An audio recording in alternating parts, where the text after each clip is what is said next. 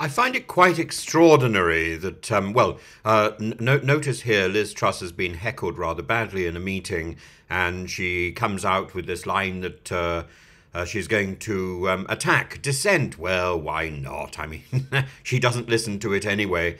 But it's extraordinary that when Rishi Sunak is interviewed by the BBC, Liz Truss has been reduced to she. She is not even mentioned. She's become something like Voldemort. She who must not be named. Listen to this. About how to restore trust, rebuild the economy, and reunite our country. And I know what our members ultimately are focused on is who is best placed to beat Keir Starmer and the Labour. Listen to how the BBC reduces Liz Truss to simply a pronoun. She. We dare not even mention the name. She who must be obeyed. And I'm confident that I can make good progress in this race.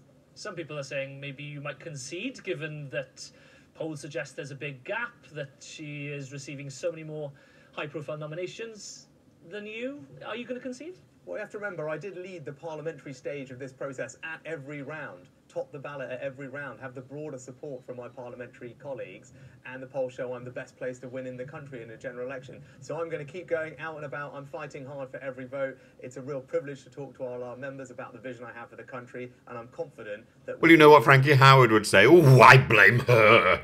Oh, yes, missus. Oh, I do. Oh, I blame her.